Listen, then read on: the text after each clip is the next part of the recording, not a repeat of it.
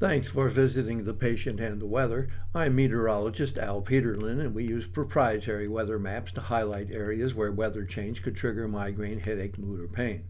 Our upper map shows where the combination of weather change could be a weather health risk. Thursday will be another day with damp and dreary weather, but pressure change will not be as widespread as it has been. Cedar pollen remains a real allergy risk across Texas into Oklahoma. And then fine looking at pressure, rising pressure will be a moderate headache risk from Oregon and Washington state through Idaho into western Montana. There will be a mild migraine risk from Kansas into Missouri, and falling pressure will be a mild headache risk from Long Island through Connecticut and Massachusetts. Thanks for viewing The Patient and Weather. Please do follow, like, and share.